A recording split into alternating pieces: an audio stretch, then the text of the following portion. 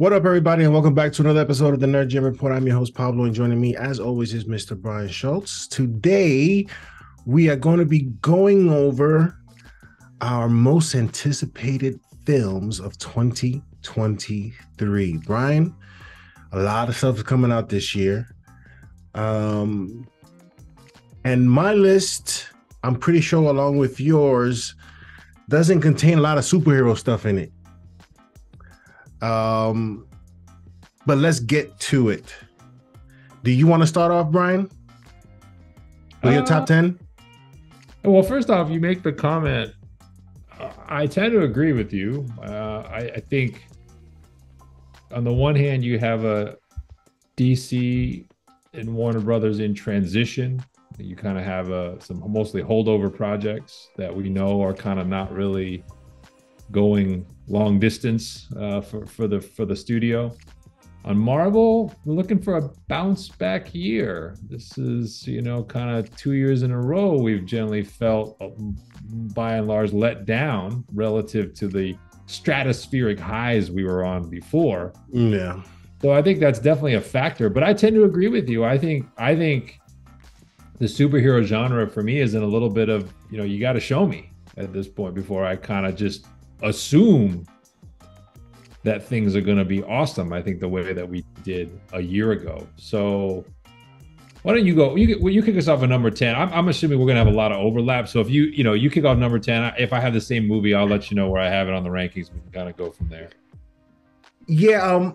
These are not in any particular order. I may have I'm really looking forward sort of enthusiasm for some of these.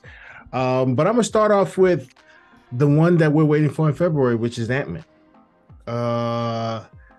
This movie is critical, Brian, and I've been saying this for a minute. This movie is critical, and I was always also thinking yes, we're looking forward to Jonathan Majors' performance, but he can't be the one carrying this thing all by himself. Everything got to fall along with it. I'm sure he's going to be dope, but everybody else got to be good too, or else this is not going to work. Brian, this is the movie we hope that sets the MCU on a course much, much different than what we've been on so far. So this one, I'm very much anticipating to see how this turns out. I'm looking forward to it. There's been a lot of buzz.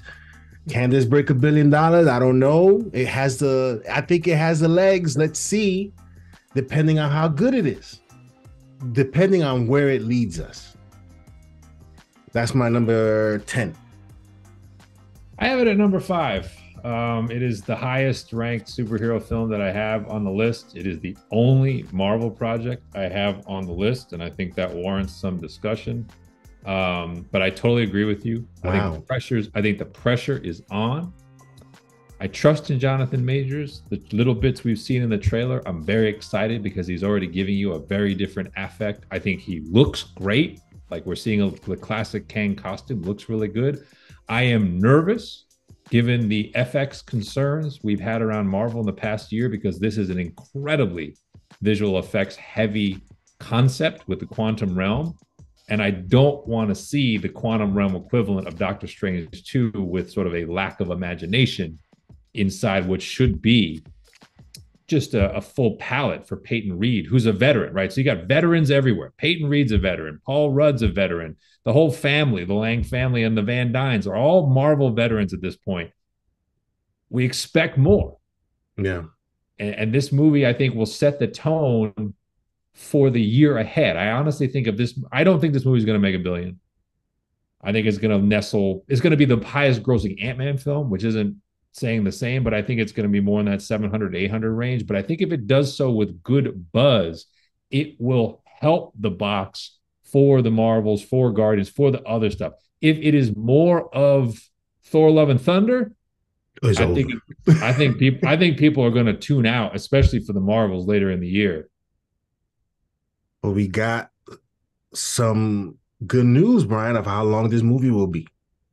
This plays towards a narrative of the possibilities of $1 billion because of how how long this movie is, right? It's not a 3 hour or 2 hour and 30 or 40 minute movie. It's a 2 hour and 4 minute movie. That means you can get a lot of more shows in there than the Batman did. And it implies there's now, in fairness, Thor was 2 hours and that was still a mess. Doctor It was Strange whack 2. though. Well, I'm just saying, so Yeah. shorter length doesn't guarantee anything, No. but it's an we did have it on our list as a suggestion that they should consistently be at this type of length, because I don't think you need more than that to make a good film. So I'm encouraged to Yeah. see that they, given this is the third Ant-Man film, they didn't bloat it up and say, oh, this should be 225 or 230. So I think that is a positive. I would agree. But not to get it twisted, James Cameron Avatar that dude sits in a island on his own. It's like the $1 billion was guaranteed, Brian, with this guy.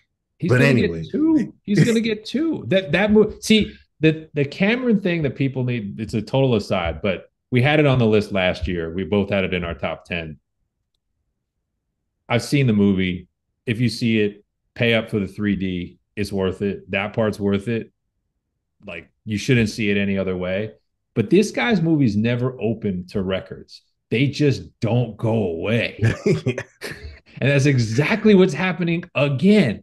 This Yeah, movie just yeah. doesn't drop off like a normal movie. And It's this, crazy, you know? it's why 2 billion is going to happen, because it's going down like 20 to 30% a weekend, which when most movies would be going down 50 to 70. It's unreal what this guy is able to do to audiences time and time again.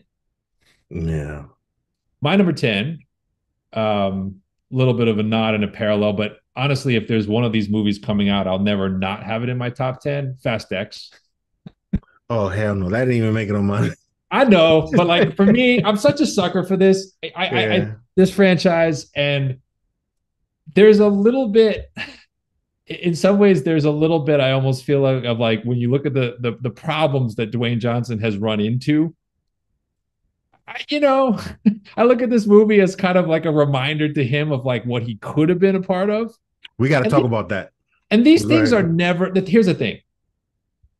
One thing I know about a Fast and Furious movie is I am going to be entertained and I don't have to think for 2+ hours. And I am going to see a couple of vehicular set pieces that are outright cool. They're crazy. They don't make any sense, but these guys generally know how to choreograph and give you something just totally off the wall, make you laugh a little bit. The actors are all pretty charismatic. They clearly like being around each other.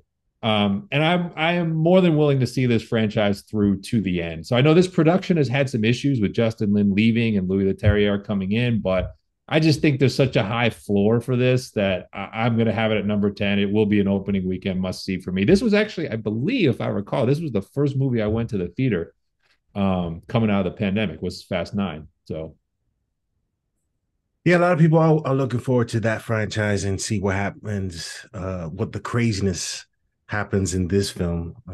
I just can't. no, it's fine. I get it. I am going. This is a guilty pleasure for me. Yeah, Like yeah, yeah. Yeah.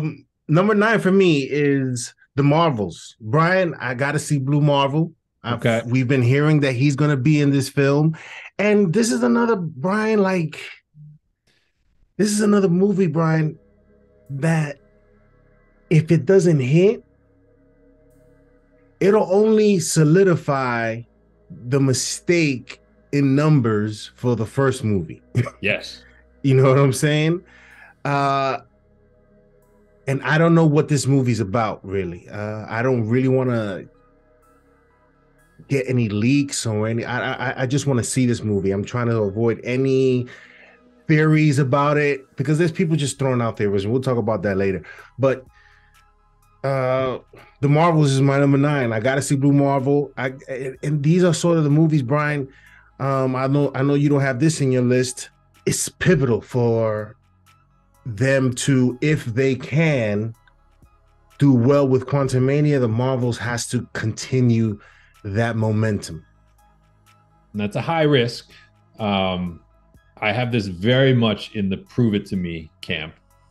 I think everyone from Brie Larson on down has to prove that this character and this franchise should continue in this universe. I'm curious, if this movie is not well received, and disappoints, because there's almost no way this movie is going to top the box office of the first. It's actually, I would, that's a zero. I'll put that. That's a 0% chance. That's like that first movie had all the momentum leading into Endgame. It basically probably did double the box of what it normally would have because of that.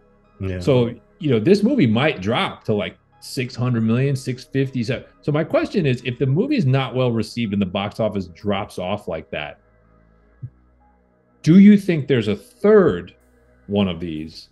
Oh, and no. do you think Brie Larson is replaced as the character?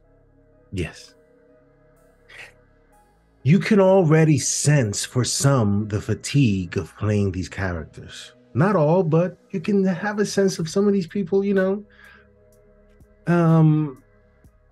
got their bag and they want to do other things. I don't think she's going to come back if the movie doesn't do well, and I don't think they'll do a third of these. I think with the reboot, we're going to get something different. Yeah, I also get the sense she's not super popular among, like, relatively speaking. Like, if you put her up against, it's not fair, but like Chris Evans or ScarJo or RDJ, I think a lot of Disney fans could do without Brie Larson. Like, life would go on for them. As accomplished an actress as she might be, I just don't get the sense she's ever really connected with the audience in this way. So that's why I bring it up. And I would also say, like, as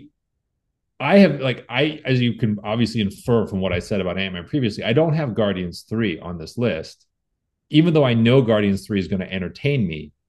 I just had this moment with the holiday special where I just realized I'm kind of good with the Guardians. I am interested to see Rocket. Like, I think that's the most interesting thing in the trailer, getting some backstory and emotional resolution to his character. But I've just realized that I think James Gunn is right to, like, even if he didn't have the DCU post, to wrap up this arc with a third film. And I'm like, if the reviews are great, and they probably will be, I probably will find a way to go see it. But this, I find, for me, is not like a opening night. I have to be there on the biggest screen. That's just how I feel about the franchise at this point. I think it's just run its course. Yeah. I mean, like, Guardians has a lot of things going for it, but that's on my list too. But go ahead, your number 9. We're staying in the category of guilty pleasures, but I actually have legitimate hopes for this. Transformers: Rise of the Beasts. I tell you what, man. Yeah. I know people have, like, and I'm the same. I got scarred by the progression of Dark of the Moon and Age of Extinction and Last Night. I mean, these movies got progressively more dreadful. I was always, and I generally will ride for Michael Bay and all of his flaws and all of his faults, but I hated the designs of his version of the Transformers throughout. But when I saw Bumblebee and the scenes on Cybertron and the end of that film, I said, you know what? Transformers starting to look the way I think Transformers should. And they saw the trailer for Rise of the Beast. I said, these characters are starting to look right. They're bringing me back. Brian, you said this in one of our shows, and something that you were worried about, concerned about happening when we get so many bad movies, the good ones get lost. Bumblebee fell victim to its predecessors.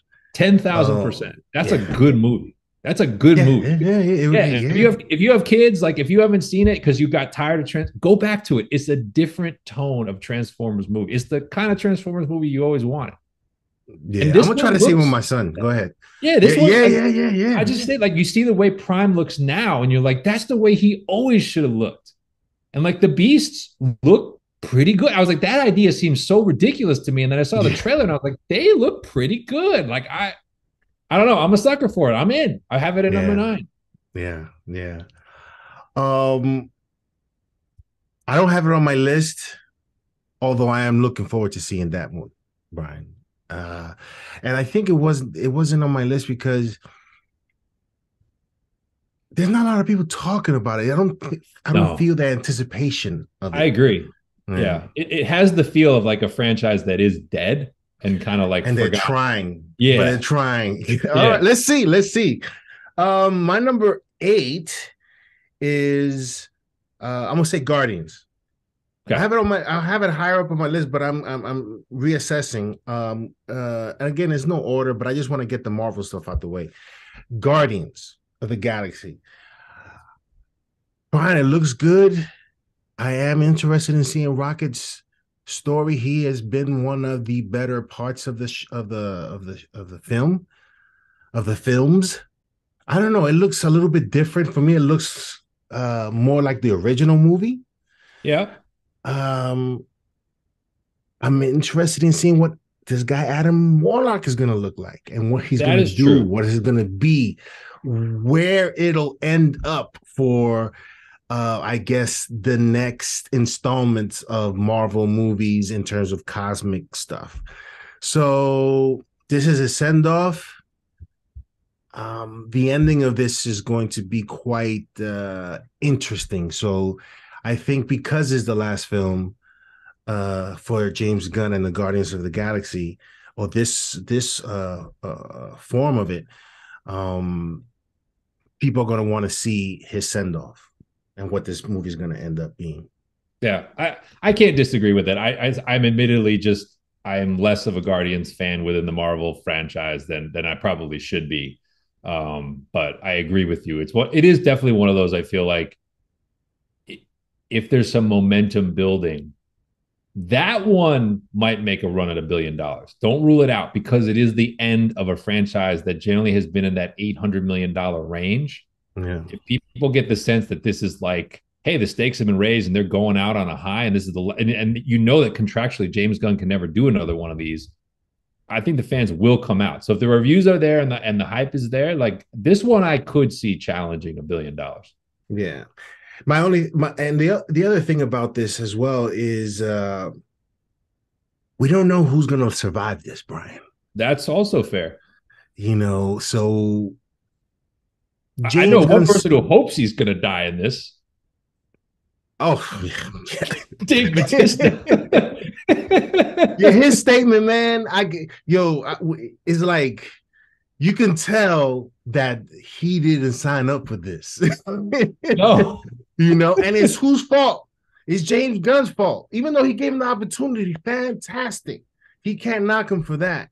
But the character, the way it was portrayed, and when you read about who the character is in the comics, again, you go from serious stuff to goofiness, and it just doesn't work. So that was my number That was 8. your 8. So you got Okay. Marvel 10, 9, and 8, basically. Interesting. You've got them in your top 10, but at the bottom. Okay. My number 8, a little movie called John Wick 4, Chapter 4. This is like a fine wine franchise, man. I don't know how Keanu does it. You know, he's kind of approaching with this franchise. He is approaching like Tom Cruise status in terms of his ability to defy father time, but give you these action sequences that are like part martial arts, part dance choreography. The thing I love about this franchise is it always knows exactly what it is and what it's supposed to do. It's like, we need to get you to an ultra cool gunfight, and we need to do it using some really cool, supporting cast, the world of the Continental, the world of Assassins. He's going after the high table in this one, which I'm excited to see. This movie can't be bad. So John Wick 4, Chapter 4 is my number 8. I didn't have it on my list, although I knew of it, that it was coming out this year, Brian. But my only thing is I was watching, I think, the second installment. It's probably just me, Brian. I'm just tired of I'm not floored as I was with the first one. So I'm just hoping they do some new stuff here and not the same moments. There was one sequence in that second one where he's hitting this dude and it just looks fake, and Interesting. Okay. So right. Yeah, it wasn't on my list. Getting a little tired of John Wick. All right. Yeah. My number 7, totally. Now I'm getting into more of the serious fare, totally changing genres. We had a text exchange about this the other day, but I am fascinated. Napoleon. Yes, that's on my list. Ridley Scott, Joaquin Phoenix. And if you just Google a picture of Joaquin Phoenix in costume, you're like, that is Napoleon. I cannot wait to see this movie. This is going. I'm assuming, Brian. I think Ridley Scott may or may not cast a lot of tall people. Oh, to make Napoleon Make look him short look because short. Joaquin's Yes. not super duper short by Nah, Hollywood. he's Yeah, not super duper short. I'm looking forward to Joaquin's performance yeah, you have to. because that dude is amazing. And this is a really interesting historical figure. Ridley Scott, you think about Gladiator, which amazingly is finally getting a sequel, but Ridley Scott, when he does historical, whether it's Gladiator, Kingdom of Heaven, even parts of Robin Hood, which is kind of a weird movie, it just looks it it looks amazing. It looks Yeah. expensive. Obviously this is a period we're going to have some grand battle scenes between the French and the British. I assume Waterloo might be a part of this. I can't wait. I think it's just right in the wheelhouse of both of these people. They haven't worked together since Gladiator, incidentally, that which was over 20 years ago. And as we know, Commodus wound up being a pretty memorable character for a much younger Joaquin Phoenix. So yeah, I think this is one that like you have to keep an eye on. Could be a really big hit. The only bummer to this movie, Pablo, is it's going to Apple Plus. So I Yeah. this has the feel of a big screen epic, but I know, right? limited to streaming. Apple got the bucks to make up for all the Yeah, box office. yeah, you got it. That's all it takes. My next one is Spider-Man Into the Spider-Verse, Brian. This is one of the most Okay. anticipated ones because of how good the first one. The first one was just quite simply a classic Spider-Man film. It was. And it's always a difficult task to outdo what some consider a fantastic and great film. How can you add to those adjectives to your next film, right? So we've seen some. I think we saw a trailer, right? Yes, Across the Spider Verse. It's a teaser. It was Yes. the Okay. we saw almost nothing of the other than just the magnitude, I guess, of Millions. Spider Men that we're gonna see, Spider people we're gonna see in this one. Like you said, if you wanted Spider-Man, you don't get enough Spider-Man, you're gonna get enough Spider-Man in this film. Yeah, So I'm pretty sure, Brian, a lot of people are anticipating this film, and yeah, it's my number 7. that's a good call. One thing that actually stood out to me in the trailer that I was a little surprised by was most of the time when you do animated films, the characters never age. And it was interesting. Miles, they are aging the character. Like Miles is a little bit old. Like if you look at that scene where he's sitting, kind of looking out, he's clearly Mm-hmm. a little bit older than he was in the first film. So that's an interesting choice, which kind of caught me off guard.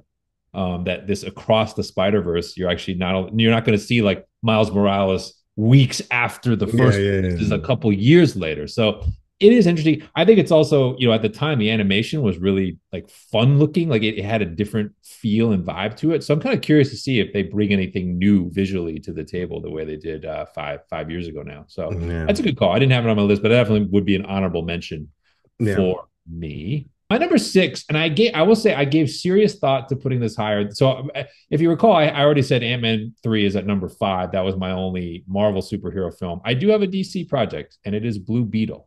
I have Blue Beetle at 6. I am all in on the Joel Maradona era.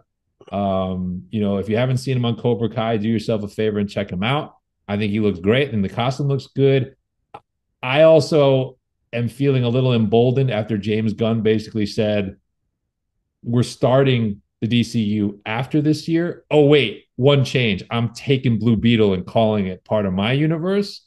I guess I felt like, hey, man, that's a +1 for that project. So, but I think this is the kind of project to me that the superhero genre could use. It's smaller scale, smaller stakes, but if you have a charismatic lead with an interesting story and characters, I think this could be a smaller budget, but really successful start of something. So I'm pretty Yeah. high with Beetle. They realize, and the people behind this realize that this is an opportunity to put Latinos on the map in regards to the superhero. I mean, we did it with Shang-Chi, we did it with Black Panther. Now we did someone with Tinoch, but this one is a little bit different. And you're doing it with a young star who is very popular with that demographic. I think they realize they have a star in the making with this gentleman, and it has a great cast. Again, I think the people behind this realize that this is an opportunity, and I think they're gonna give us a fantastic film. I think this is going to be one of the sleepers. It could be. I agree. Now he's not playing a character anywhere near the profile of Spider-Man, but I think the Tom Holland analogy as an actor applies in the sense of when this guy is on screen in Cobra Kai, you don't look away. He is Yeah. far and away, I think, the best of the younger cast in that series and has been since the first season. He's matured, he's grown up as a character. So I can't wait to see what he does with this character. That's why I said I think it could launch him into other things. I don't think you're going to just see him in this genre, but Yeah, I this think could so. be like one of his calling card characters if they get it right. So I am super excited to see it.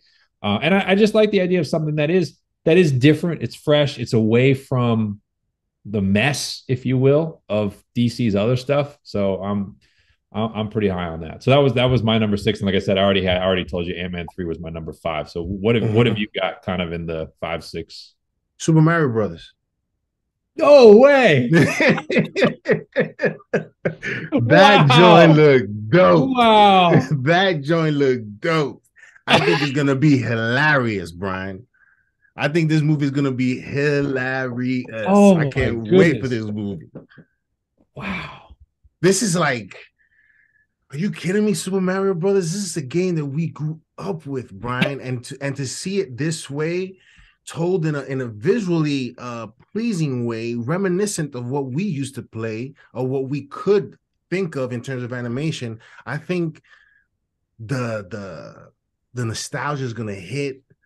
The jokes are gonna hit. All that stuff is gonna be amazing. I think this movie is gonna do gangbusters at the box office. Interesting. See, so you're answering maybe the question I've been wondering who this movie is really aimed at, because I feel like for the kids today, I feel like Mario's been surpassed as like a platform gaming character by a lot of other options that are out there, Minecraft, Roblox, like the Mario world. Now, my kid, like, on Switch loves the Yoshi game, the Yoshi's Crafted World. You got Mario Odyssey, that sort of thing. But like, I just don't think you're right. Like the Mario franchise was top of list, top of mind when we were kids. And so, but it's animated. So I'm like, is it meant for us or is it meant for? So that's interesting that you're us. Like, yes, you're interested. You take it as like it's aimed at grown-ups and to bring back the feeling of the 80s and the 90s. Interesting.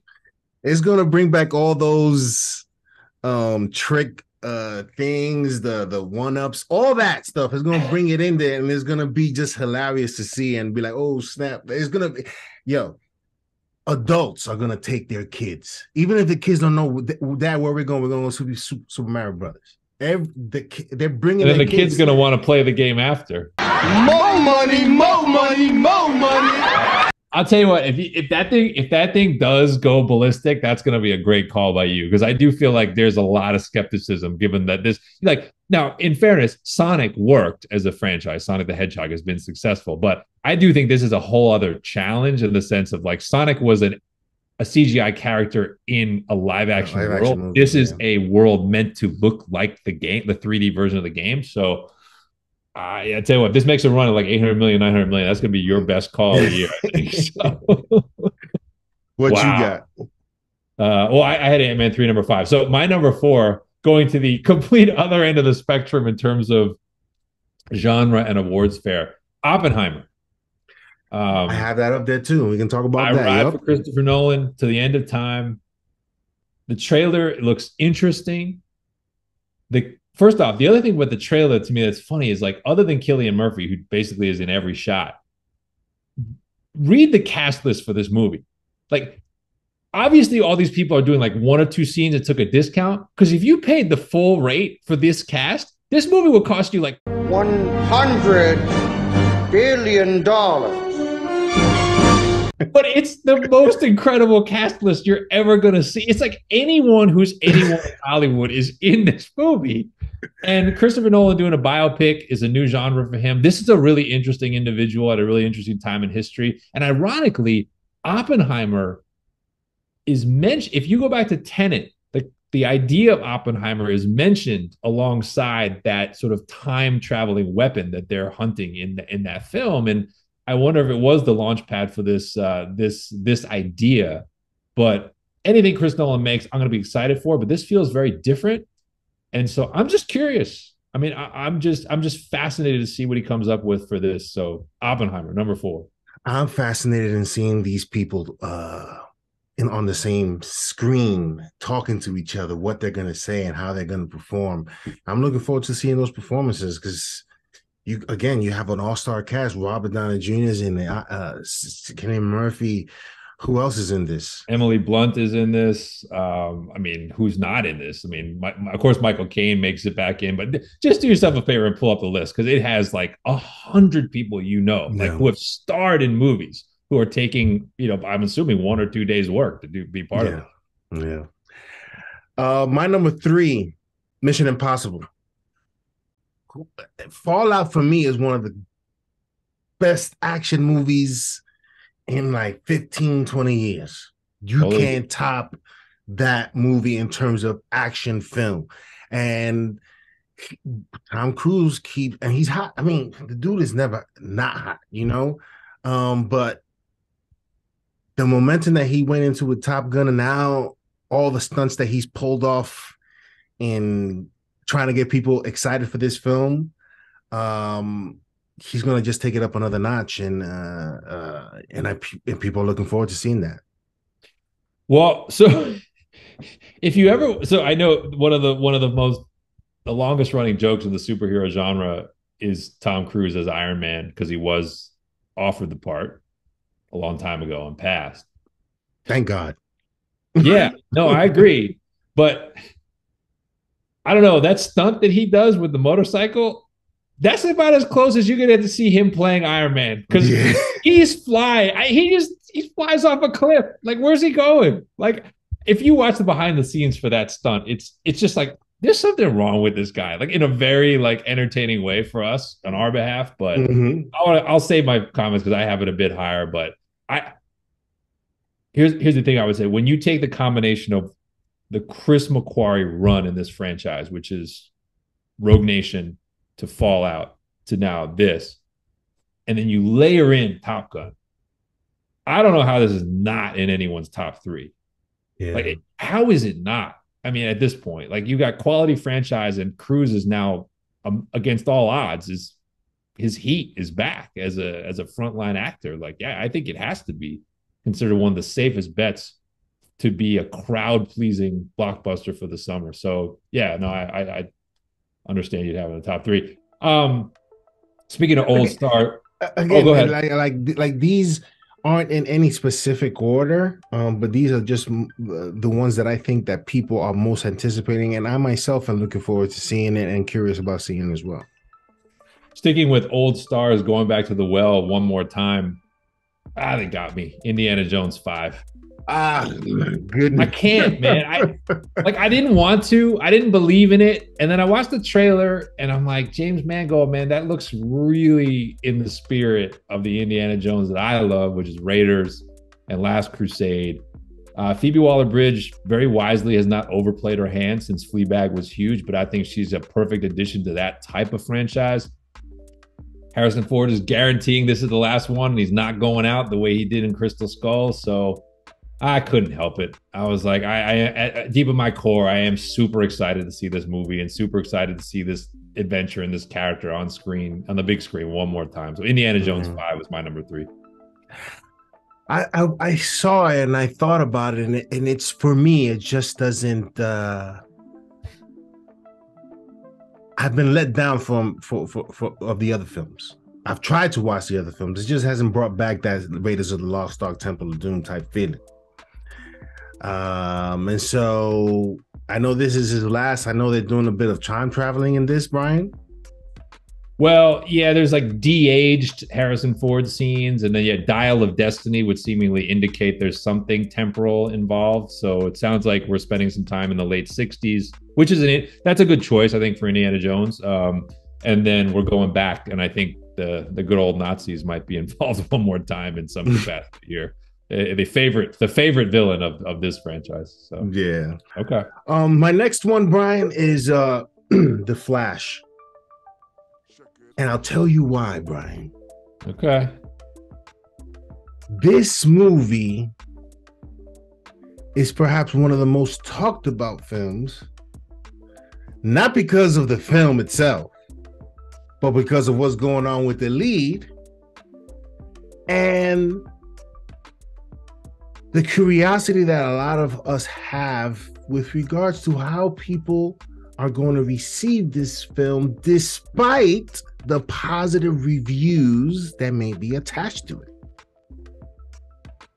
So it's a very fascinating situation to witness. I myself, Brian, I said I wasn't going to watch it. I'm going to watch it, Brian, because at the end of the day, it's not about, I'm not going to watch it for Ezra Miller. I'm going to watch it for the other things that they do with this film. And I'm hoping that at the end of the movie that it does what I think it will do and is reboot. So I looked at this. Initially, I had it in the rankings lower. And then I kind of just decided, to the given all, I mean, and granted, it's not all proven, but given all the noise around Ezra Miller, I just couldn't put it on the list. So I gave it an asterisk. If we're being objective about pure anticipation, yes, I think it would be in your top 10. The test screening comparisons we are hearing, there's two movies that come up in terms of the level of quality. Spider-Man No Way Home and The Dark Knight. That's I mean, crazy. that's insane. Okay. But that's what they're saying. Yeah. Which basically means, since both those movies on Rotten Tomatoes were like 97% fresh and the scores were high, is that means you're going to have almost every review be apologetic because they're going to be like, this movie's so awesome, but yeah, I don't condone this, that, and the other thing. I would find it highly ironic if this turns out to be a huge hit when they've just wiped the slate clean with all the other Snyderverse characters and it's Ezra Miller's led project is the one that actually delivers huge box. That'd be an odd twist of fate, especially when I don't believe for a second this thing that's going around about Warner Brothers being open to continuing with him. Let me translate that. Let me translate that for you people. You guys step back.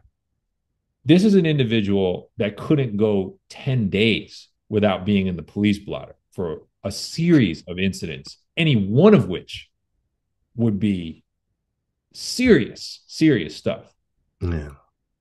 You have a studio desperate to salvage a $200+ million project.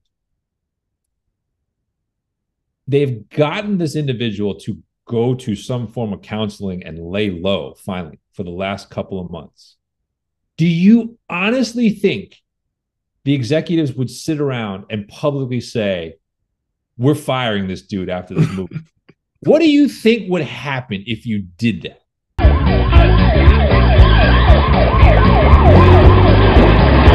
They need this dude to stay on the wagon until next June.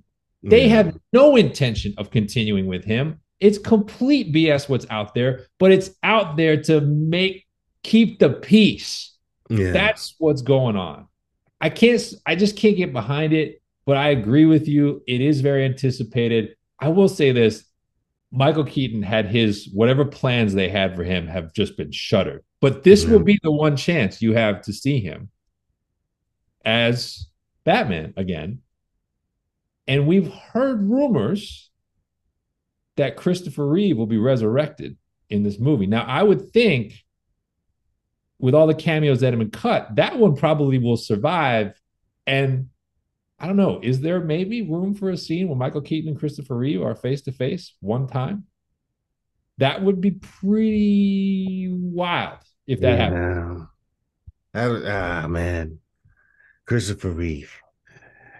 Let's see. But there's a lot of anticipation for this film, Brian. Couldn't put it on the list, but it's an asterisk. I agree with you. So yeah. I don't blame you for having it super duper high. It probably belongs there. My number 2 is a part 2. Dune. Yeah, that's my number 1. Yeah. Part two. If there's a movie to me that got short shifted by the pandemic and the day and date strategy that Warner Brothers used, it's this movie. Oh yeah. Because this movie should have been held for the big screen only. It is visually stunning.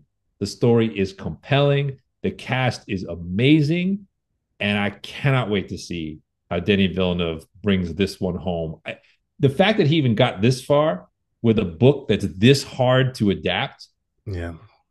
I cannot wait to see the end of this. I think it's going to be epic. I think it's going to be amazing. I think it's got a shot at a lot of awards nominations. That first one got like 10, 11 nominations. I would not be shocked if this one is nominated for Best Picture and you see even a win or two, depending on how it plays. I think this movie is going to be spectacular.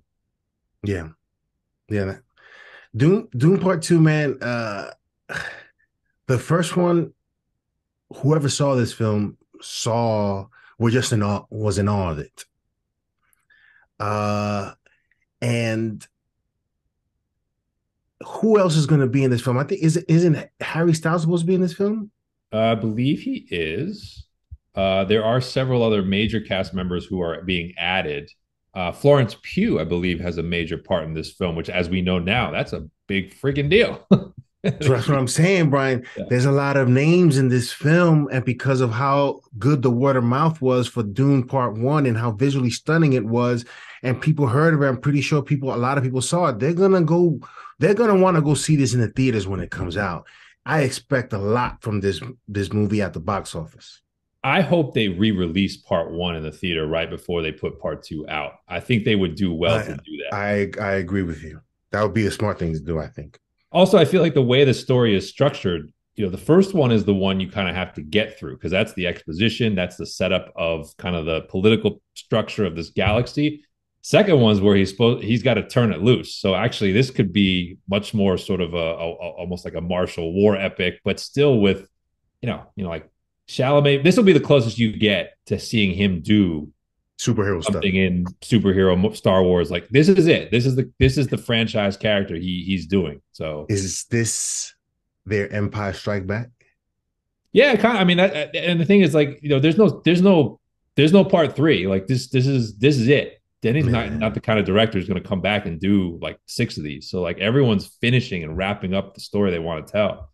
But I just think you are going to see something visually memorable. Like, think back to like Lord of the Rings when that first came out and like what you first thought of it. That's the parallel. So I think it's a huge event for this year with as you say, I think a lot of box office. It's going to be long. So I don't know I don't know. I was going to say not $1 billion, but like if it really rips, maybe it can kind of have that like James Cameron type legs and get there. So your number 1 is Mission Impossible. Mission Impossible, man. Like, if you want to see the box office effect of another film, like one film on another, it's this movie. So the Fallout broke the record for the franchise. It's just a shade under 800 million. I think this is going over $1 billion with ease after Top Gun Maverick. I don't think people can wait to see. I think in a weird way, what Top Gun Maverick did was it probably brought a whole new level of appreciation for what's been going on in the Mission Impossible franchise for people who weren't aware of it over the last 10 years. And now people are salivating to see Dead Reckoning Part 1. And I think the way they're promoting this has been brilliant. Like Tom Cruise doing these insane commercials where he's like sitting on the wing of a biplane and then just like floating off into like some kind of random parachute jump. Like, I think people are all in. I think they're feeling warm and fuzzy about him again in a way they haven't since he probably was jumping on Oprah's couch 15, 16 years ago. I think this movie is going to be a crowd pleaser. I think it's going to be awesome. And yeah, I think it's north of $1 billion. That's a lock for me. Yeah. I agree with you on Fallout. I love Rogue Nation. I love Ghost Protocol. I watch those movies over and over and over and over. Like if I'm on an airplane and those are available, I always watch one of those movies. It'll make time fly by. That's right. Yeah, let us know in the comment section below what you guys think of our list. Are you anticipating some of these movies? Let us know what wasn't on the list. Yeah. So can I just like rapid fire movies that I just listed because some of them I never even thought about, but I just want to spend a second on them because Aquaman 2, Ah, zero. Didn't even like, was not even a moment's consideration. Top 10. nope, Zero. And now we nope. know it's the end of that whole universe. So, Robert Meyer Burnett wanted to make a bet with John Campion that Aquaman would make $1 billion, Aquaman $1,000. 2? Aquaman 2 Oh, I'd would bet make. against that all day. I was trying to bet. I was trying to go on the show and super chat him, man. Like, hey, I'll take that bet, but I think only the members now can comment on or ask questions. But whatever. But I'll take Now, that bet. yeah, no doubt. Also in the genre, no consideration. I have no interest. If either of these is any good, I will be shocked. Craven the Hunter, Madam Web. Yes, I saw that too. And I was like, no way. Who? I don't know, Brian. This is another. Who knows, Brian? If we're waiting for Craven the Hunter to come out before we get a green light for James Bond, I don't know. Well, if I was his agent, I would lock down that role before Craven comes out. Because if that movie pulls a Morbius, the Broccoli family might be like, that's what I'm saying. Voicemail. That's what I'm saying. That's what I'm saying. So yeah, Craven the Hunter, man. I saw it. I'm like, no way. Nobody waiting for this. Nobody. No. That's one that, like, if the reviews are amazing, okay, maybe, but I don't see any. There's nothing in Sony's track record on its own that says that's going to be the case. So yeah. I'm not there for either of those. Something that got consideration, and I'm interested to see it, but it wasn't quite in the top 10 for me. Creed 3. Yeah. I think it's I saw that too. Yeah, right. It's like, now, here's the thing. If you knew Damien was Damian Lang, would Creed 3 have made your list? Hells yeah. But it isn't. It's something else. But it's the one thing I will say that, Michael B. Jordan, first time director, he's directing a sports movie using IMAX cameras. That might be worth checking out. That's never been done before for that type of genre. It's an interesting concept. So I will probably be there at an IMAX screen to see this movie. But I agree with you that, I wish they could have found one more round with Sylvester Stallone as the trainer and the legacy of Clubber Lang. I wanted to see Mr. T and Stallone talk. One more time. It's like, yo, what are you guys thinking when you think about this, man? Clubber Lang after Rocky 3 that's it, he disappeared. Y'all killed Apollo Creed. Michael B. Jordan's films, that last one wasn't really that great. The Tom Clancy one. Oh, Without Remorse was very disappointing. Yeah. So it puts in my mind the question of whether he's looking at scripts and deciding for himself, oh, this is a dope script, let me do it. And him directing it is going to be a very huge test, Brian. Yeah, I agree. So it's a big bet on himself. I mean, Here's the reality. Like, if we're being honest, and I think Michael B. Jordan's he's had an awesome career. But Michael B. Jordan, there's Michael B. Jordan with Ryan Coogler, and there's Michael B. Jordan without. Michael B. Jordan with Ryan Coogler, automatic. Fruitvale Station, Creed, Black Panther. But he's essentially playing almost the same guy, though. Look, I get it, but I'm saying that partnership has been box office gold and has gotten him onto the A-list. But Without Remorse was a good example of Michael B. Jordan without Ryan Coogler, not necessarily bankable movie star yet. And he's betting on himself two ways. This is the Rocky franchise come to life. He really is Sylvester Stallone now in this. He's directing, he's helping write, and he's the star. This is what Stallone became. Yeah. And people forget, like, you see Rocky 3 or Rocky 4 on TNT. Those movies were hits, people. Go back to the box office in $1980. When Stallone was putting out Rambo 2 and Rocky 4 in the same back half of the same year, and those are two of the three highest grossing movies of that year. Yeah. I know you watch it now, you don't think that, but that's what audiences. He was killing them. He was killing. So that's the bar. That's the bar when you go do this. But anyway, I think Yeah, it'll be interesting. I think Majors looks awesome as a character, but I agree he would have looked more awesome if we knew it he was was a Lang. Lang. Yeah. The only other ones I had just for like consumption to have on your list, Equalizer 3. Ah. I love Denzel. I love Denzel kicking butt, man. Man on Fire, Equalizer franchise, and he's reuniting with. Speaking of Man on Fire, reuniting with Dakota Fanning in this movie, which I think is interesting. Interesting, I don't yeah, know. right? Yeah, it's not a top 10. It's just I think it'll be worth your 15, $20 for a couple of hours. Movie that does not have my interest. Dungeons and Dragons. I'm so done Oh, with them trying to adapt this. That thing looks terrible, man. Chris Pine, stay away from these types of movies. Why? the money was right. That's Yeah, all. no doubt. But it's like it Yeah. just the tone looks weird. I don't know. The only other movie, this one I had heard nothing about. It came out, it hit my feed for a teaser, and I'm like moderately intrigued. It's a small sci-fi movie called 65. I don't know if you've seen the trailer Adam for this. Driver. Adam Driver being hunted by dinosaurs Resource. on some sort of future Earth, and I was like, yeah, this might Past, work. is it future or past Earth? Oh, it might be. Maybe it is past Earth. Yeah, Yeah, maybe it yeah, is yeah, yeah, past yeah, Earth. Like yeah, yeah, yeah. he's a futuristic astronaut, but he crashes somehow in the past. But I don't know. It had this little, I don't know, like Predator feel to it. Like I don't know. It just was like, I'm kind of interested. Never heard of this. He moves like John Wick. Yeah, He you're right. moves. When I was You're watching right. him move, I'm like, wow, that looks like John Wick. But Anyway, yeah, I saw the trailer, and it looks very interesting. But I'm sort of not into dinosaurs that's a anymore. small. Yeah, that's not a. Yeah, Yeah. that's not a. Yeah, top 10 movie. But there's other films out there, Brian, that I'm pretty sure that we'll talk about throughout the year that look interesting. Um, but yeah, let us know in the comment section below, what movies are you guys most anticipating this year? We named a lot. Let us know in the comment section which ones we didn't mention that caught your attention. And yeah, we'll see you next time on the NerdGen Report.